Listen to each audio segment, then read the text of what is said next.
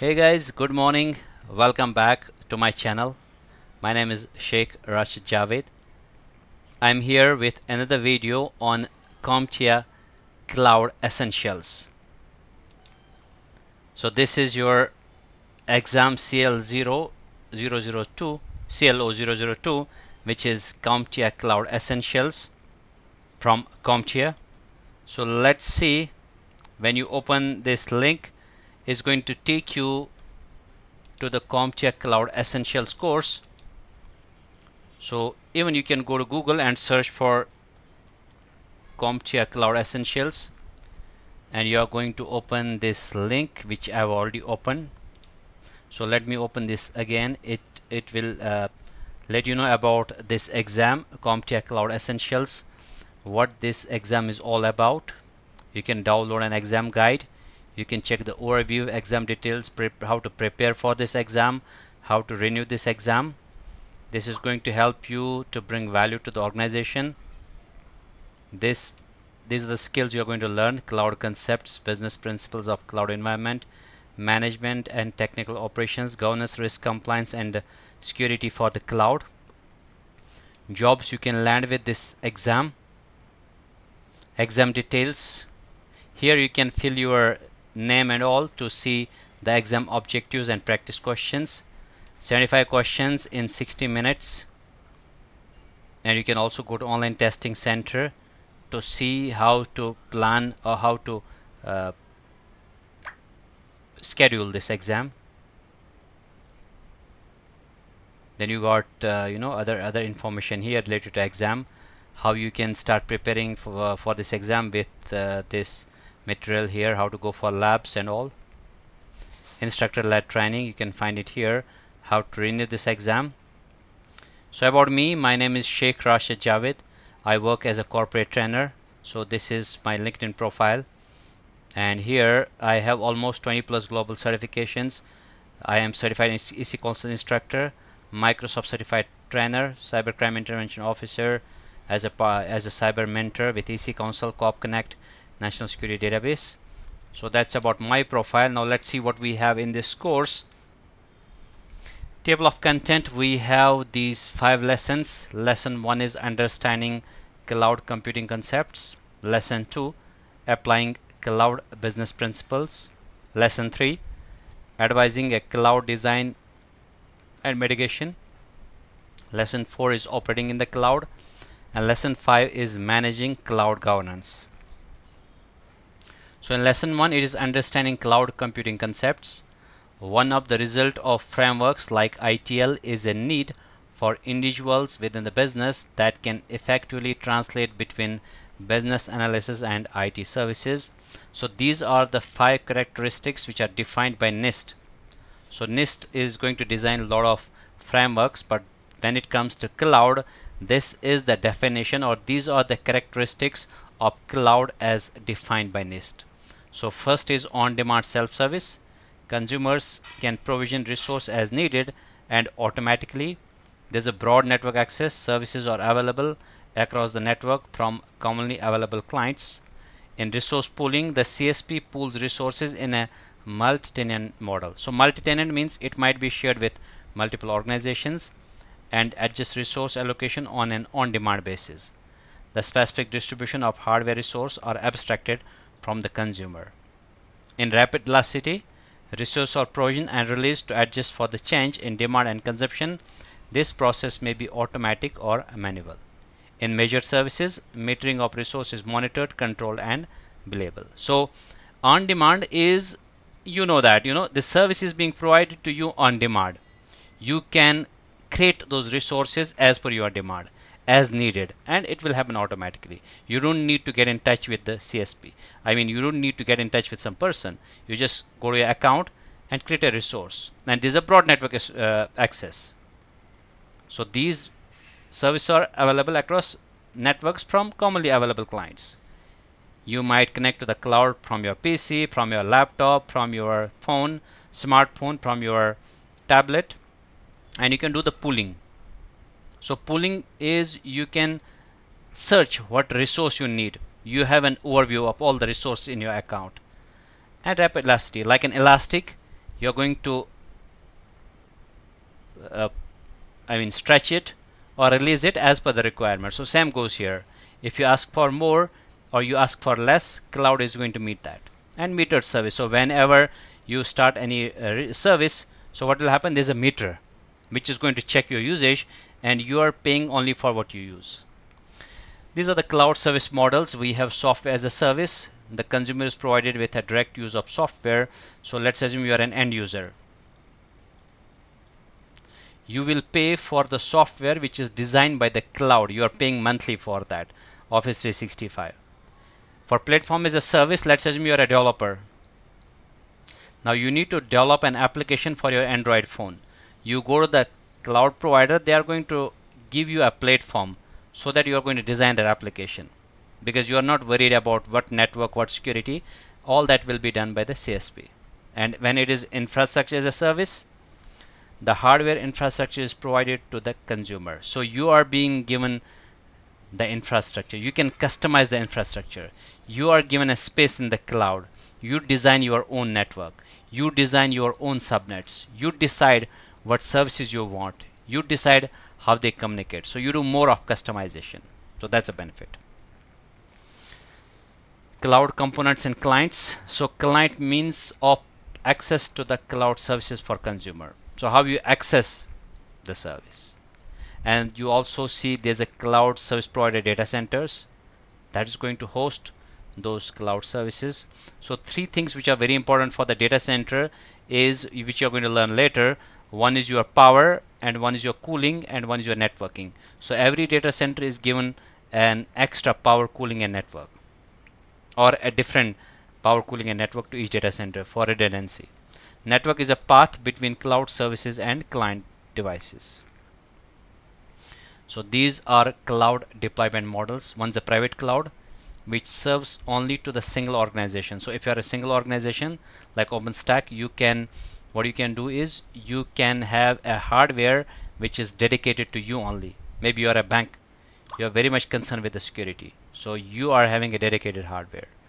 Or you go to public cloud, this hardware is shared between multiple organizations, multi-tenancy, because at that time data is not very important, but money is very important. You are very much concerned about money, so it is being a little cheaper, or it is free. So CSP owns the cloud deployment and allocates resources to external unaffiliated customers. Those customers share the public cloud's resources without knowing precisely where their data is in relation to that of other organizations. You don't have much control here. Our community cloud services, it serves several organizations that may have similar service need but are otherwise autonomous. So some banks, some universities, some organizations which have similar interest, they might be using community cloud. Or hybrid cloud is the combination of two or more of the private, public, or community cloud. So sometimes you can use any of the previous clouds to create a hybrid cloud. SDN is a software defined network structure that permit admins to manage networking in a more dynamic and flexible manner than traditional hardware based networking. With SDN, the control plane is removed, leaving each network device with only a data plan. So what do you in SDN? You are going to remove the control from all the devices, and then you will have a centralized control. So you don't allow those devices to control data, but they can simply forward this data, but you can have a centralized control, so you have more control over your network with SDN compared to traditional approach. Secure shell is going to provide a secure connection between two endpoints, where attackers cannot do man-in-the-middle attack. They cannot do on path or adversary in the middle attack, because it is getting encrypted, not like Telnet or FTP.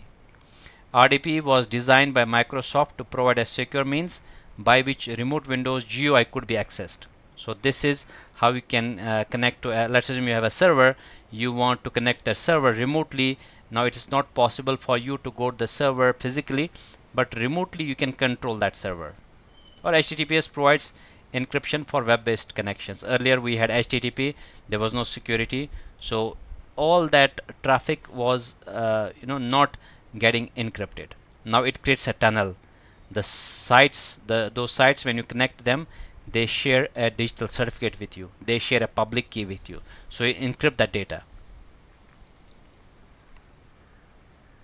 Storage types on cloud: you have a regular hard disk drive storage inside your computer, for example, will store data as a file.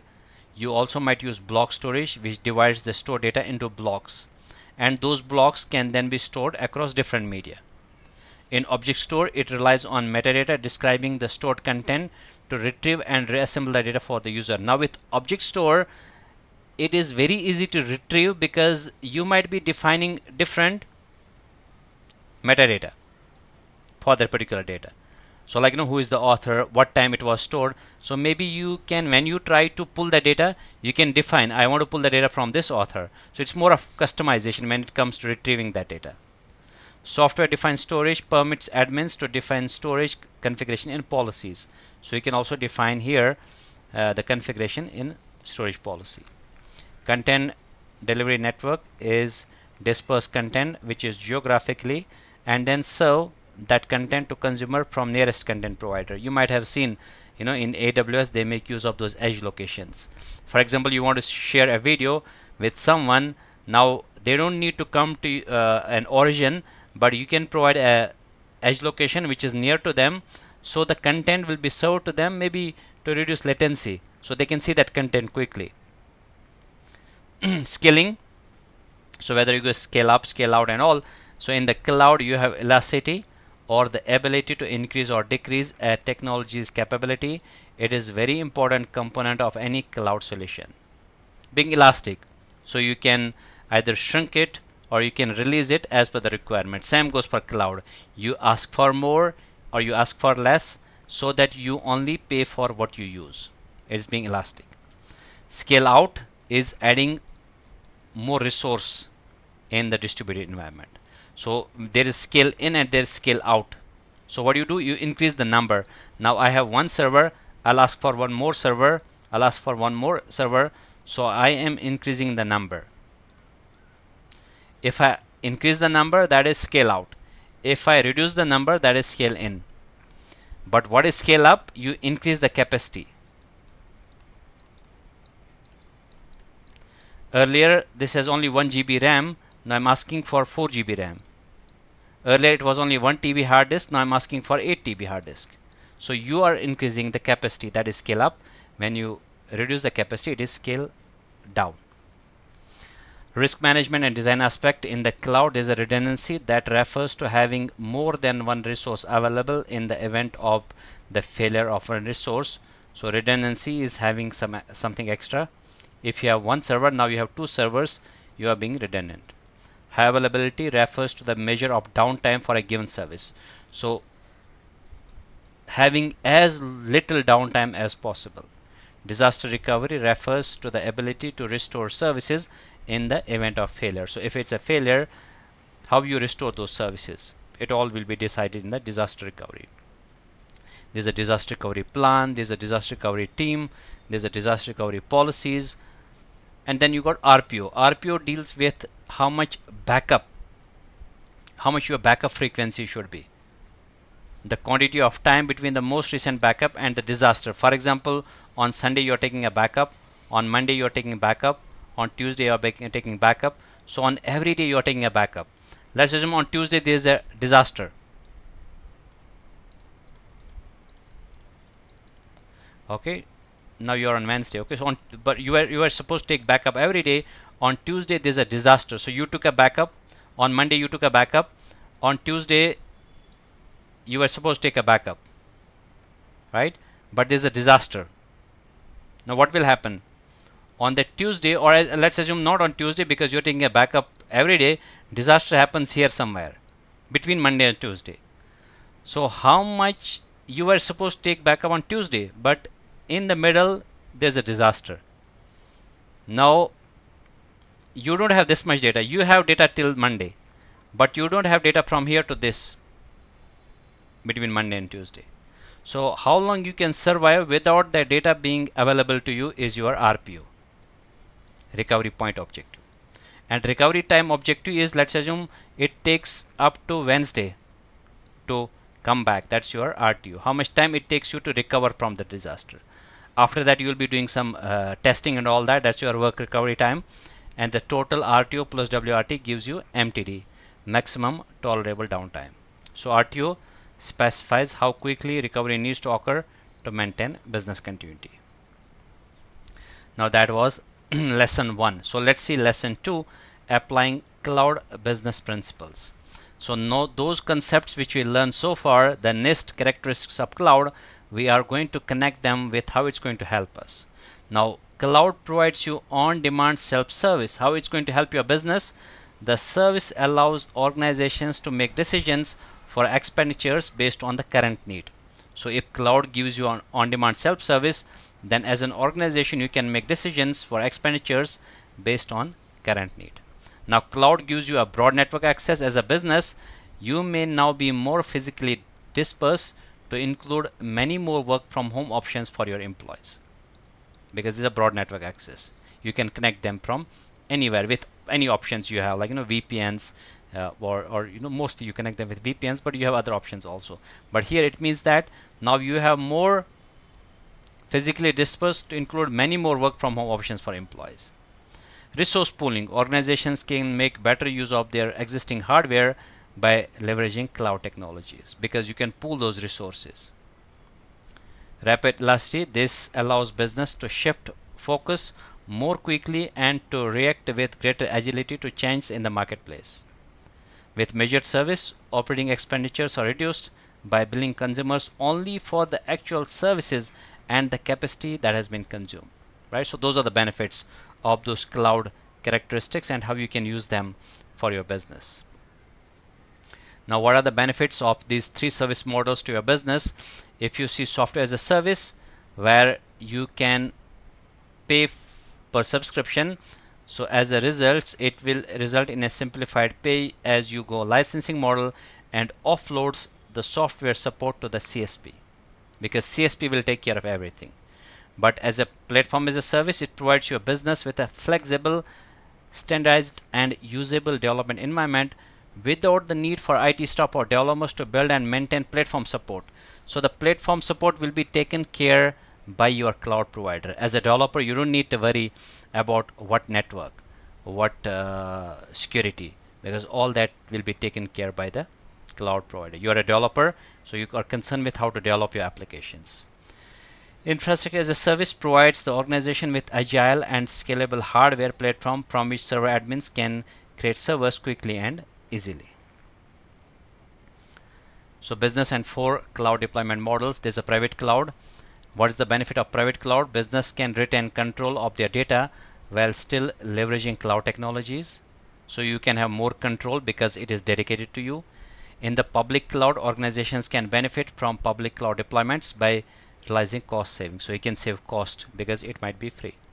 Community cloud, 2 or more organizations are permitted to use and deploy an exclusive cloud solution. So you can trust because that organization is in same business or they have same security need. Or hybrid cloud, organizations can take advantage of the best of both deployments.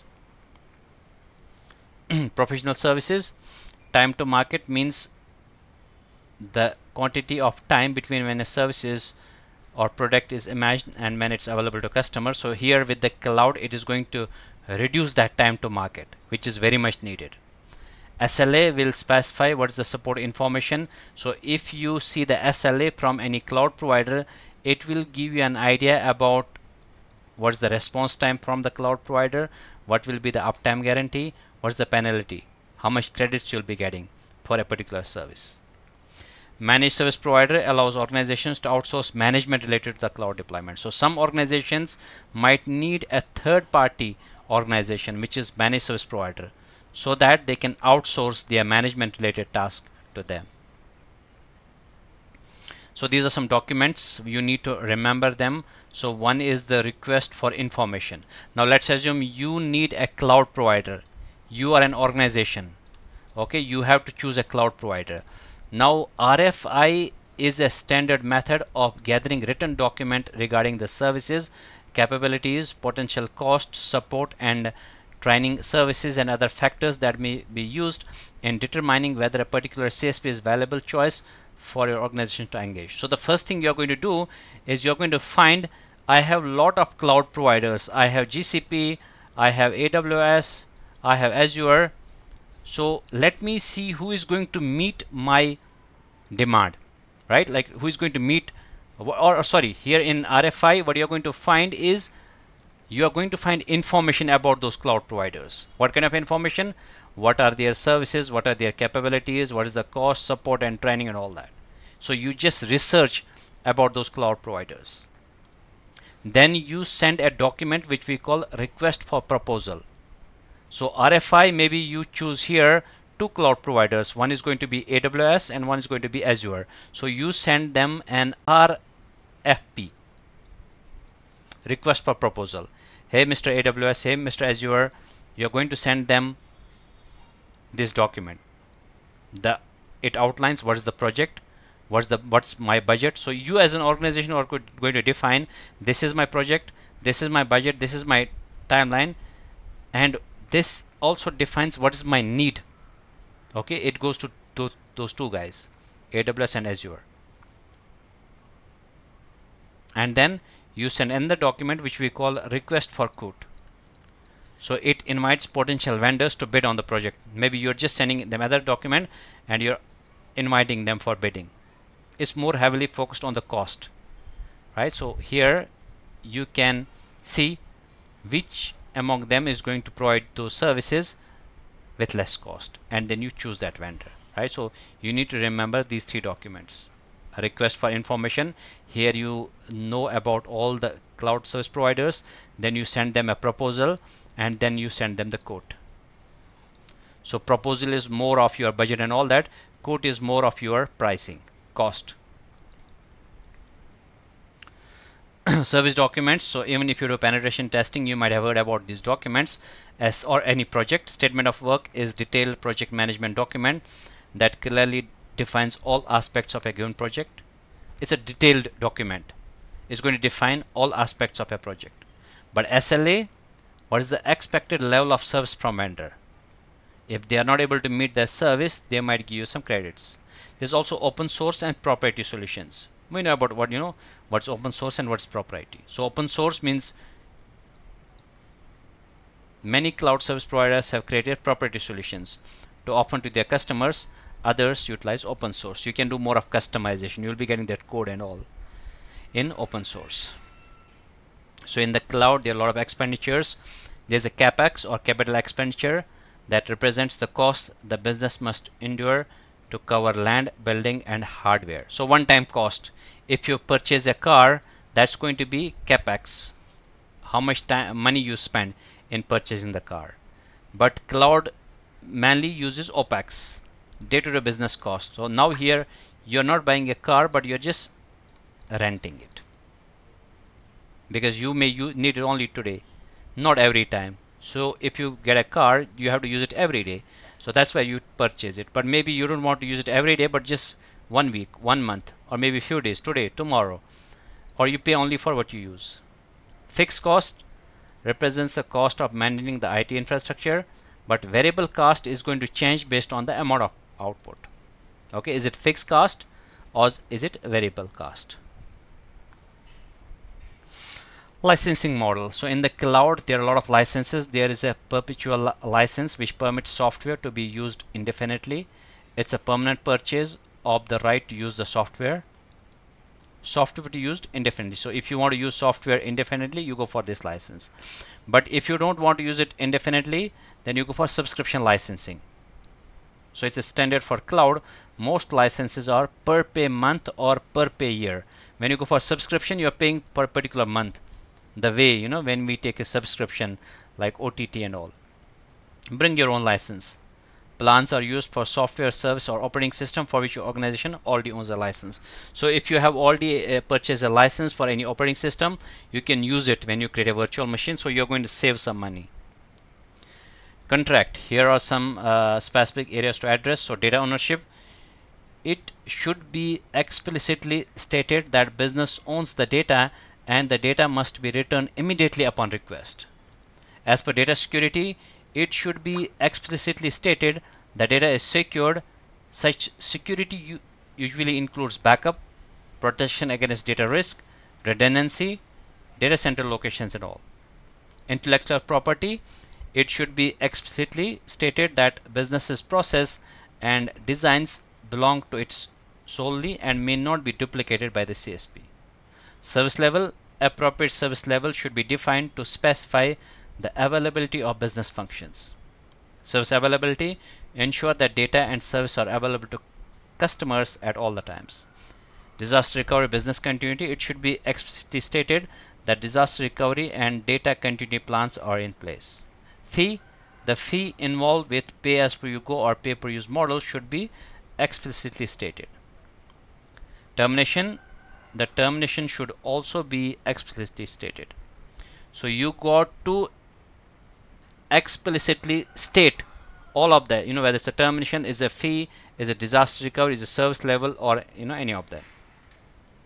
Billing, most cloud service providers adhere to pay as per you go or pay per use models and will bill accordingly. So you are going to pay only for what you use. Active virtual machines, whether they are in use by your organization or not, or billed for their uptime. So billing will also define how long your machine is up. So that's why it is recommended. If you not use the services, you might just pause them, you might stop them to save some money. Human capital, consider the following specific areas for professional development. Cloud security, security in the cloud differs from traditional on-prem data security. Deployment for cloud ready applications include different concerns than on-prem development. DevOps becomes more flexible in cloud deployment. Migration, there are many technical issues to address when migrating service, application or data to cloud, and most IT team members don't have experience with migrations. When it comes to administration, day-to-day administration may be significantly different in cloud deployment. Many traditional services such as Microsoft Active Directory now have cloud integration components that are new and unfamiliar. So this could be a little challenge when it comes to security, development, DevOps, migration, administration. It could be little different than what you do in traditional environment. When it comes to cloud expenditures, compute cost represents the use of processor time and RAM utilization allocated to virtual machines. It also includes the cost of licensing. Storage cost represents the total quantity of storage allocated to your business, as well as what type of storage is it. At the back end, does it use hard disk or SSD? Network cost includes the cost of network hardware like router, software, the maintenance, and redundant internet connectivity. When you need it, you might also be paying for redundant internet connectivity, but it's going to save you, in case of disaster and all that. Other costs include utilities such as power to the data center, internet connectivity, temperature control, and all that, right? So which I mentioned earlier, for a data center you need power, cooling, and network. So what are instances in the cloud? These are different types of instances. There could be a reserve instance, that are hardware profiles that your organization commit to, usually for a period of 1 or 3 years. So there is a reservation where you can save some money because you are reserving those, because you know that you're going to need them for next 3 years. So if you reserve them, you are going to save a lot of money, maybe 40%, maybe 60%. It depends on the cloud provider.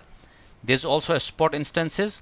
These are the hardware profiles that may be currently unused by CSP or CSP's other customers and are made available to your organization at a significant discount.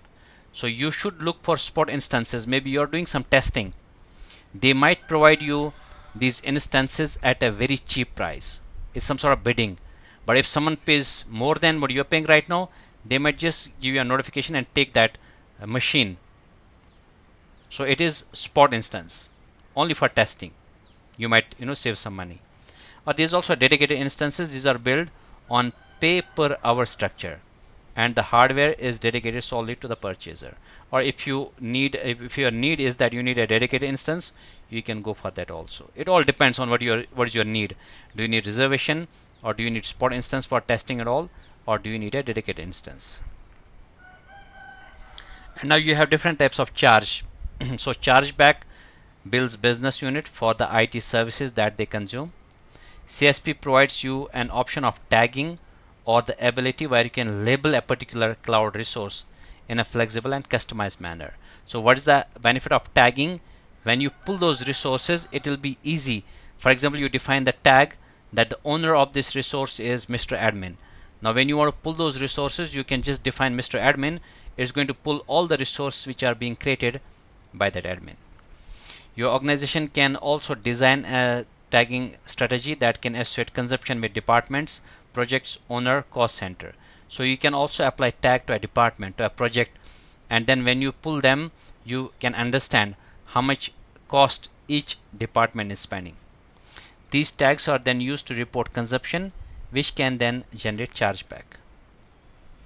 Okay, so that's about lesson 2. Now we'll move to lesson 3, advising a cloud design and migration. Cloud design and migration with respect to 5 characteristics as defined by NIST. So when it comes to on-demand, self-demand, a cloud service design must take into account the self-service component of the cloud. When it's a broad network access, you can anticipate a significant increase in internet traffic with the implementation of a public or hybrid cloud deployment model. When it comes to resource pooling, CSP takes advantage of economies of scale and they distribute the workload of their customers across data center hardware. When it comes to rapid elasticity, cloud design should also take advantage of ability to scale resource consumption. When it comes to measured services, by using the reporting and billing features of the CSP, your organization can achieve a much more detailed understanding of how resources are used and by which business units. So this is how you connect them with, when you want to design a cloud, when you want to advise a cloud design and migration, how you can use those characteristics to your advantage. Now cloud design migration with respect to 3 service models. When it's software as a service, the opportunity to design or migrate software solution from local installation to a cloud-based software as a service gives organization the chance to rethink how software is managed. When it comes to platform as a service designs tend to be more focused than software as a service or IaaS because of the target audience. It's for developers, database admins, or all. Infrastructure as a service, the design or migration to IaaS cloud deployment model is very complex project. So these cloud design migration and the 4 deployment models. When it comes to private cloud, your organization retains the control of physical data center in a private cloud. When it comes to public cloud, designing a public cloud deployment or migration should be done in conjunction with the cloud service provider. When it comes to community cloud, the design of community cloud environment must take into account the need of each participating organization. When it comes to hybrid cloud, the design of hybrid cloud solution begins with establishing which services will be provided in the private cloud and which will be done in the community cloud. For example, you have a website. Now you want to keep your database in a public in a private cloud, but you want to keep your website in a public cloud. Cloud migration phases. Organizations will usually divide the migration into phases. So first you got to do the discovery of resources. Then you see the suitability of resource for cloud deployment. Then you need to do the mapping of application and services to the cloud. Then you do migration of servers, services, and applications to the cloud. Then you think about operational support of cloud services. So it has to be done in those phases. Cloud assessment or feasibility study is one of the early steps in cloud design process. This assessment is deliberate and step-by-step examination of organization readiness for cloud migration. Most of the cloud providers, they give you a lot of options on when you want to migrate to the cloud, so how they make it easy for you. IT infrastructure, the current IT infrastructure must be examined to determine how prepared is it for the cloud migration. Orchestration is the complete deployment of a service, beginning with the standing up of a virtual machine all the way to the point of users gaining access to the fully configured system. So in orchestration, it is all those steps you want to be done in automation, but in a proper sequence. There are a lot of tools. Documentation, the cloud assessment phase is excellent opportunity to ensure documentation is current and accurate. Whatever you will be doing, it has to be documented to make things easy. Key stakeholders, it is important to recognize the key stakeholders during the assessment portion of your cloud design and migration. The following steps to work with key stakeholders. First, you identify the key stakeholders. Then you organize the stakeholders by the role: governance, operations, business management, or IT.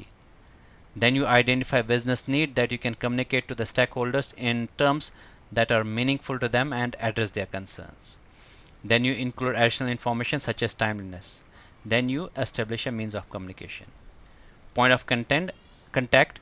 The assessment phase is excellent opportunity to establish a single point of contact for any questions, concerns, or ideas. It happens also when you do penetration testing. So there also you need to have a point of contact.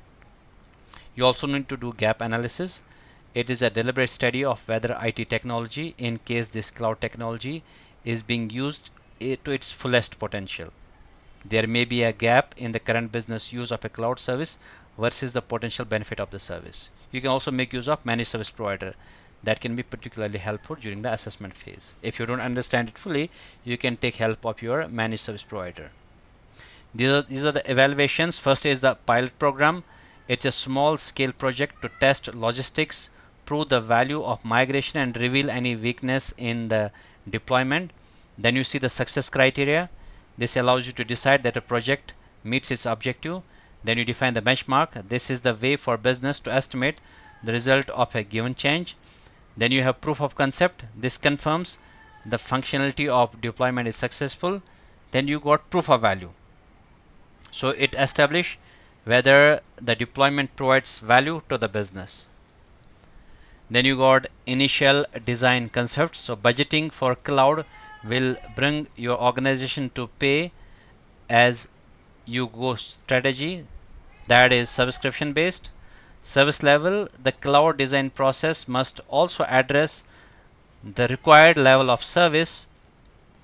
The cloud assessment helps to define these levels. Then you got industry regulations. The cloud design must reflect any specific industry standards, regulations, or laws that apply. So this comes, when you think of initial design. So now this is a disaster migration. So first thing is redundancy. Consider redundancy in 4 areas. Business process redundancy. You need to have a hardware redundancy, network redundancy, and geographic redundancy. Having extra of those, extra hardware, extra network, extra geography, maybe some other geography, and then business process. High availability refers to computer systems that are likely to operate for a very long time, very less or very little downtime. Disaster recovery means that downtime has already occurred and the issue becomes how quickly can service be restored. Point RPO is the measure of age of files to be recovered, and RTO a period of time when which service must be restored following a disaster. So how much time you have to recover back if there is a disaster. We already discussed you need then a work recovery time where you do testing, and then the whole thing is what we call MTD. What is cloud migration? So there are 3 different kinds of cloud migrations. Is it your on-prem to cloud? Are you doing cloud to cloud migration? Or is it from your cloud you are going to go to on-prem? Now on-prem to cloud, most of the times you go for this migration. Sometimes you might change a cloud provider, or sometimes it is from cloud to prem. Maybe you did not see those advantages for which you did the migration. Now you are coming back or it might be needed by your standard. So these are the phases of cloud migration. First you do planning, then you do implementation. The cloud deployment implementation is the actual transfer of data, services, and all to the cloud. Then you do optimization and security. So the final component in migration is the optimization of services and the process to ensure that they are functioning as effectively and as cost effectively as possible. So these are your 7 migrations. You need to have a little bit of idea. So first is rehost. This is also called lift and shift. There's no modification. Application is cloud ready, so you just lift and shift it to the cloud. Or sometimes you do replatform. You lift, tinker, and shift. So that means you do a little bit modification to the application and then you shift to cloud.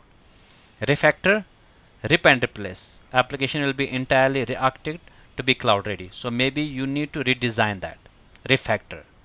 Or repurchase. Application is retired and replaced by a modern cloud ready application. This is drop and shop. Or retired. Application is retired and not replaced. Or retain.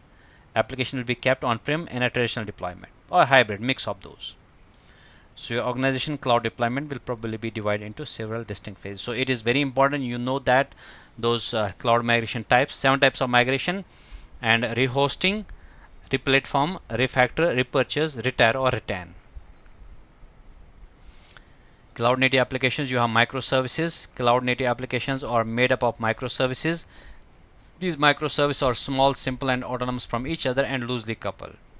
Containers, or the virtualization at the operating system level, such that a single operating system is partitioned and used for multiple applications. So what do? You have those Docker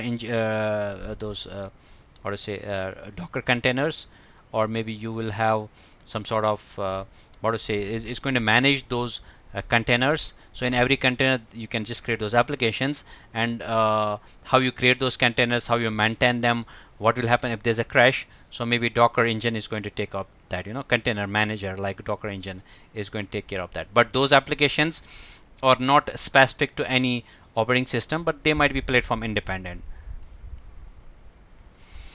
Machine learning and artificial intelligence. CSPs are investing heavily in both machine learning and artificial intelligence. These services may be used in fields such as customer service, fraud detection, business intelligence, or image recognition.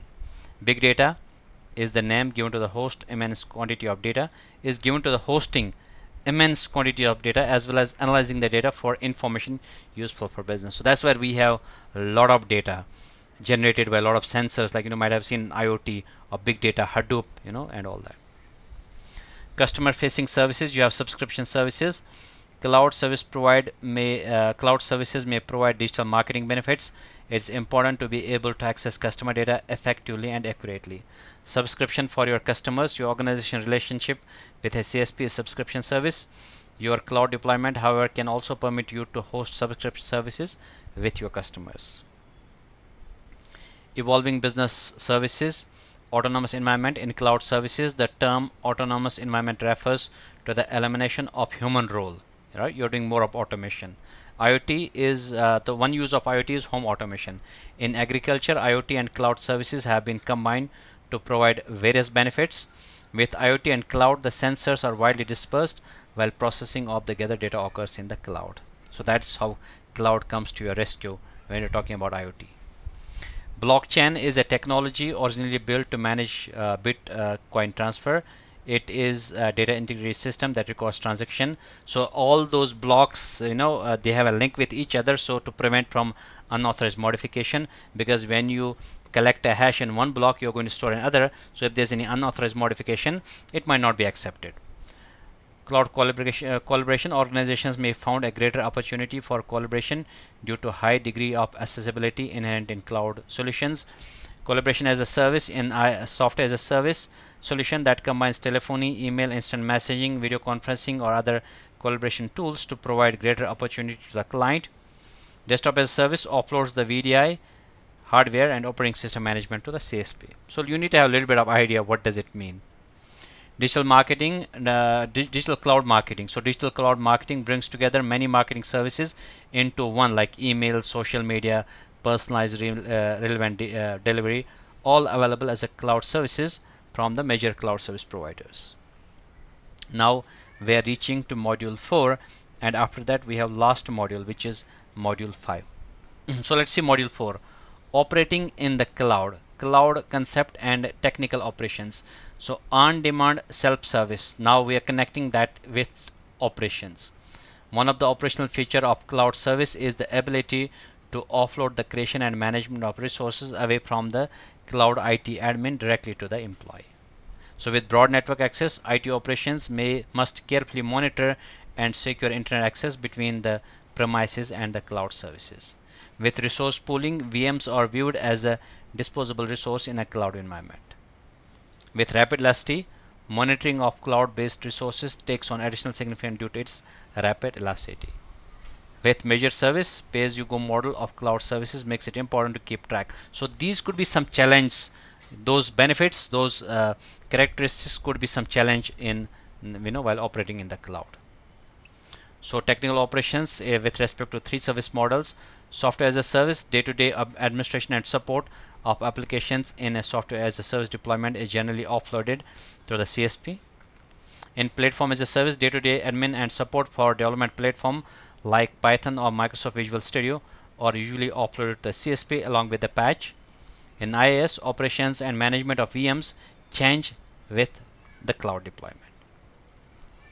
Technical operations with respect to 4 models for a private cloud. These operations change the necessary admin skill set from managing individual server deployment to managing data center. With public cloud, day-to-day operations take place through dashboards provided by CSP. With community cloud, the operational burden may be distributed across multiple organizations. Security and redundancy needs should be similar for all community members which are involved in this community cloud. Hybrid cloud operations departments will likely to be responsible for the combination of cloud deployment models. Data management. So we have replication. Data replication allows business to move data to where it can be utilized more effectively. You can replicate that data to multiple sites, to multiple locations. Backup and recovery. Cloud storage may be used for data backup. When it comes to data gravity, that states that more data mass that exit, the harder it is to move that data. So that's also very important, when you think of migration. So data gravity is very important. More data that exist, the harder it is to move that data. Locality. The concept of locality is related to data gravity. Locality means that CPU processing power is brought to the data rather than the other way around. Data compression, to reduce the file size. Duplication, to remove the duplicate copies. When it comes to storage capacity, you remove the extra redundant piece of information. Availability. So you have, in most of the cloud providers, they make use of availability zones. The availability zones have independent data center that process their own power, cooling and network connectivity. So I discussed earlier also, every data center will have a different power source, different cooling source and different network source to protect those data centers from similar power failure or similar network or similar cooling failure. Geo-redundancy is going to replicate data or service between 2 regions. So every cloud provider will give you multiple regions, and then geo-redundancy is where they replicate. You can replicate the data, and that region will be defined for you. Disposable resource. With cloud computing, servers are virtualized and don't exist as physical device at the customer level. Pay-as-you-go model encourage this practice. Use only the resource you need for as long as you need them, and then quit using them. Treating virtual servers as disposable resource means that an orchestrated deployment model must be used to keep the server creation and configuration process efficient and consistent. Monitoring and visibility. Here you got alerts and logging. Every cloud provider will give you alerts and logging. Your organization will need to track cloud utilization data. The first step in monitoring cloud utilization is to identify what information is important to track. There are many aspects of logging. Alerts may be configured to notify admin or business process owners if there's exceptional utilization or of downtime. Like maybe your billing goes high, you can create an alert for that. Or system is going to be down or something. When it comes to optimization, it's very important you have right sizing. When you purchase a new computer, you verify its hardware specification against the workload you anticipate it having support. The process of fine-tuning a virtual machine to better match its actual workload is called right sizing. Now in the cloud, they might provide you all the options. It's very important you choose a right size. Auto scaling. Manage the number of active servers in a deployment model based on the workload. Increase or decrease as per your criteria which you define. Maybe if CPU is going to be above 80%, add 1 server. If CPU is going to be down 30%, remove 1 server. Load balancer do exactly what their name indicate. They balance the workload among several servers. Cloud managed service providers. Some organizations opt to outsource the administration of their cloud services. Cloud managed service providers maintain expert staff, are capable of remote monitoring, and bill on a per user or per device basis. This management model makes IT costs predictable and frees the organization from having to maintain, train and manage a cloud ID admin staff. So you can outsource that to a third party. So understanding DevOps. DevOps is a set of practices that combine the development process with the operational function. Earlier they were separate. When it is being developed, it goes for testing. There was a lot of gap between them. Now it's being combined. Continuous integration, continuous delivery. It means the build and test functions of software development phase. Continuous delivery manage the packaging and deployment function of the lifecycle. Provisioning is when you create something. So DevOps emphasizes the use of automation for quicker and more consistent deployment. Infrastructure code provides that capability. So you are going to create the infrastructure based on what you define that in the script or automation or in your code. IAC approach places configuration in machine readable files, and also as a template, infrastructure as a code templates may be created to simplify deployment. So you have already defined that infrastructure. So when you run that code, it's going to create that infrastructure. So you don't need to manage that, but it gets created as soon as you define that. Configuration management, you have orchestration and automation. Orchestration process is made up of a series of automated events. Upgrading and patching, there's a continuous delivery automates this process, making it both simpler and more consistent than a manual process. In API integration, developers utilize application programming interfaces to permit portions of application to communicate with each other for communication between the two applications. So it acts as a gateway, between two applications to communicate with each other. Like when you go and search for a weather in your phone, you just click on that app. At the back end, it is going to check that weather and then give that report to you. Maybe in the backend it makes use of API. Testing in these environments, quality analysis. So sandboxing, applications are tested in isolated environment that is not connected to the production environment. So sometimes when you be doing testing, you don't want that production to get affected, so you'll be using sandbox environment.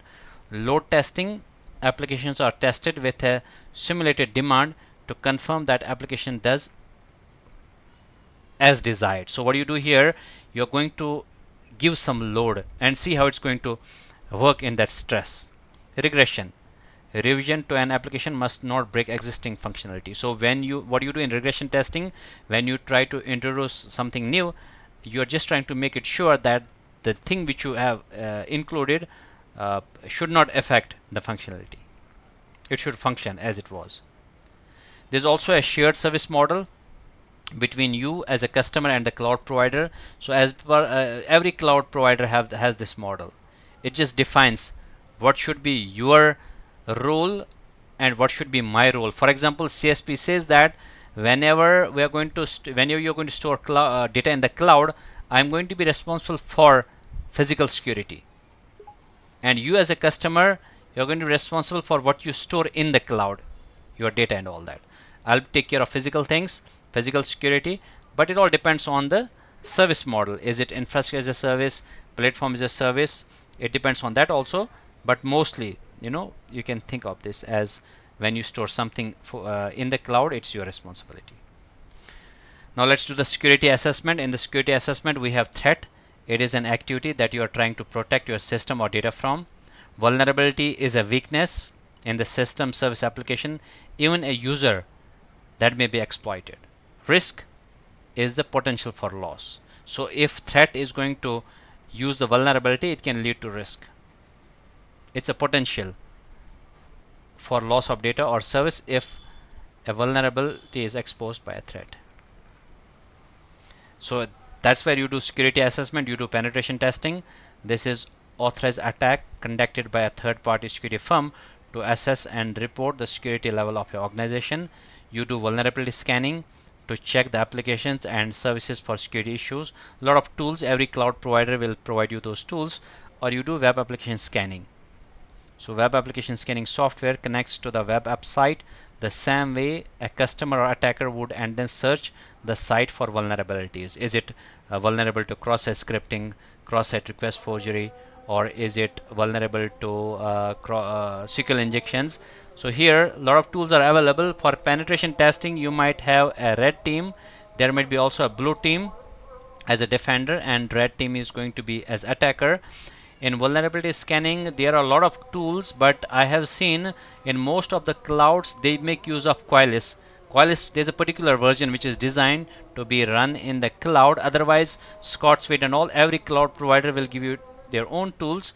Akumenetics works here on web apps, but cloud providers will have their own tools, and then you can choose from the list whenever you need to run those web application scanning tools to see if a particular web application is vulnerable to any of those attacks. Hardening is to reduce the vulnerability and their associated risk by applying best practice configuration and tool to the system. So when you talk about hardening, so hardening is where you remove the default. For example, if you buy a router, there's a default password, you need to remove that. You need to customize that in hardening. Data security, when it comes to data security, we got to understand the CIA triad. So confidentiality means who should be able to access this data. So it is very confidential. Only authorized people can access it. So it is very confidential. Only authorized people can access it. So that's where I create an email ID. I can share the key with that person who needs to see that data. Integrity deals with modification. Who can modify with this data? Only authorized modification. Maybe I calculate a hash. I share that hash with you. You calculate hash on your end to see if there's unauthorized modification. So normally when you do an evidence, when you handle an evidence as a forensic investigator, you might calculate a hash and prove that this file is not being, this evidence is not being tampered with.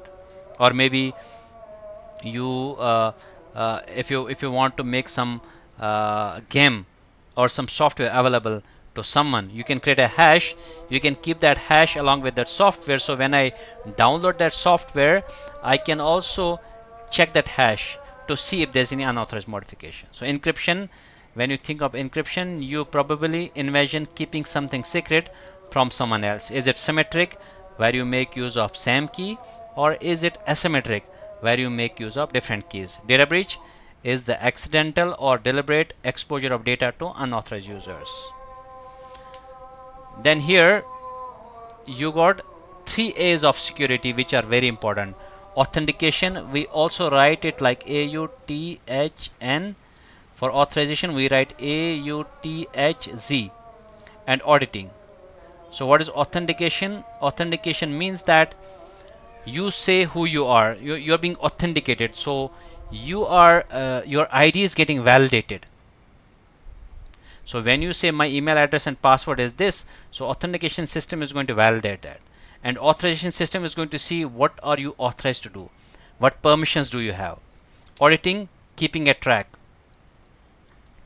Maybe I can keep a track with the log, so that if you violate your authorization, I can give you a warning. Authentication is means of providing a user identity. Multi-factor authentication has typically been divided into 3 types. Something you know, what do you know? Password. Something you have, what do you have? A card or token, so we can send you a code. Or something you are, like biometric. You can make use of fingerprint to prove that you are who you say you are. So we also make use of single sign-on. This means that user must only authenticate once and then grant whatever level of access they have. So authentication happens only once. You are being authenticated only once. Then authorization, you are getting a token on different services. Like the way when you log into your Google account. Now when you open Gmail, when you open Google Drive, Google Sites, you don't need to do authentication again and again, right? So it makes use of single sign-on. Security and network connection. So this is a VPN. A VPN connection can be established to link your organization to the cloud service provider, or you can also set up a direct connection. Cloud service providers can also help your organization establish a direct network connection between a CSP and your on-prem. DNS is a distributed hierarchical database that relates these easy to remember names with difficult to remember IP addresses. Firewall is to control the flow of traffic within a single network. So you might know about those terms, so same way it applies to the cloud. Now let's go to the last module, which is lesson 5, managing cloud governance. With respect to 5 characteristics, on-demand self-service, policies and change management practice need to be modernized for self-service nature of the cloud. When it comes to broad network access, cloud resource or access from across the internet, often business will not know what kind of device is accessing the resource. So that's where you have zero trust models. Resource pooling, some industries are heavily regulated and data stored must meet the security requirements like GDPR. Rapid elasticity, rapid growth and development of resource means that change management and standard operating procedures must be current. Measured service, when it comes to measured service, cloud services are measured and then billed on pay-per-use model. Resource and change management must address these major services to ensure there are no unexpected charges. Governance and 3 cloud service models. When it comes to software as a service, software deployment should be governed by change management, resource management, and access control policies. For platform as a service, secure development practice should be implemented. Application should be developed to meet any compliance requirement. IaaS, the management of a cloud-based infrastructure, should be governed by the use of standard operating procedure.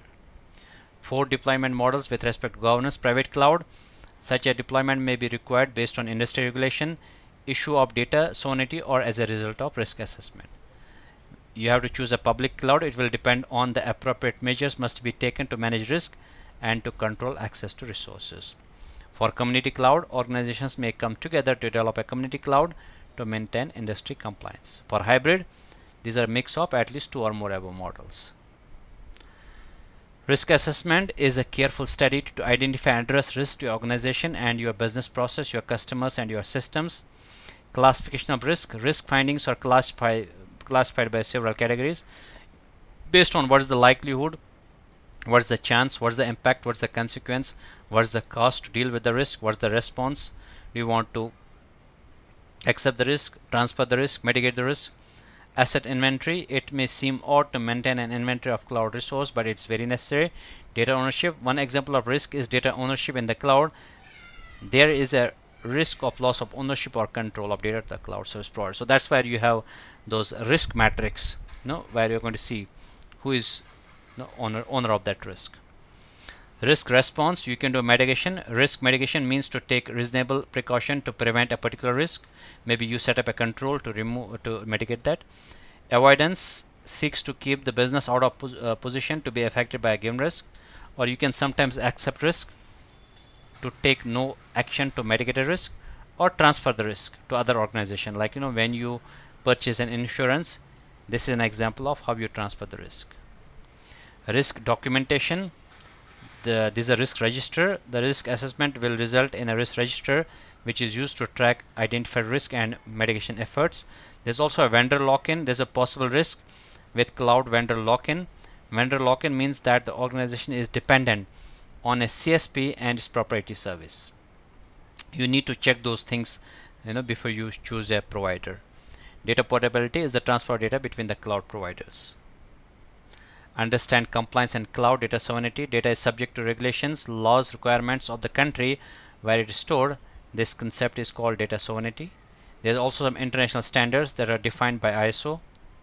And certification. Cloud service providers allow their infrastructure to be independently audited.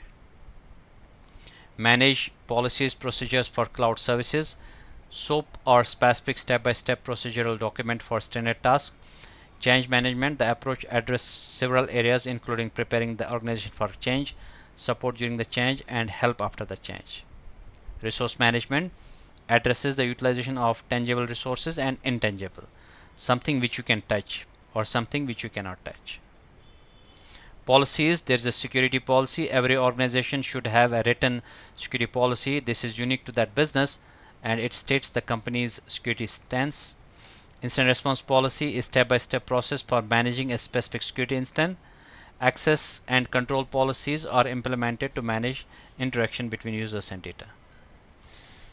Communication policies govern the use of all communication media including email, instant message, texting, phone calls, blogging, other social media. So when there's a disaster, which communication media to use, how to use, when to use, everything will be defined. Or department specific policies. Some departments within the organization may have unique requirements. Finance department, for example, may be held to regulatory standards that don't apply to a marketing department. Right? So that is it about this Cloud Essentials, and I know it was a little bigger one. I'm not sure for how long. Maybe I think approx 1 hour or 4 minutes. I thought it's going to be 2 hours, but yeah, it seems like pretty. In 1 hour, I tried to complete that course content for CompTIA Cloud Essentials. Now there's an official book, so my recommendation would be to go through the book to be able to understand this content. So once you go through the book, once you go through official labs, once you go through practice questions, then you check this video. It is going to serve as an overview to understand this CompTIA Cloud Essentials. Since I did this exam, so CompTIA Cloud Essentials, I'm also going to share with you guys how it looks like just for 2 minutes, and I'm going to show you guys CompTIA Cloud Essentials.